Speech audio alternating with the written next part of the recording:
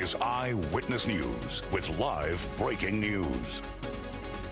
Breaking news at 11 o'clock, an airport emergency in Hawthorne when a small jet slides off the runway in a driving rainstorm. The jet crashing through an end of runway barrier and then slamming right into the airport's perimeter fence. Emergency crews rushed to the crash scene at the west end of the Hawthorne Airport runway. The private jet's door wasn't able to fully extend, but everyone on board was able to evacuate. There were 7 souls on board, including the pilot, and by the time the fire engine arrived on scene, everybody from inside the plane was already outside with no chief complaints and no injuries. That small jet's wing and tail actually punching right through the perimeter fence and stretching out onto northbound Prairie Avenue. Responding police quickly diverting traffic off of northbound Prairie so no vehicles could hit the disabled plane. The tower says the plane was coming from out of state and there were no indications of trouble upon landing until the plane skidded and crashed into the airport fence.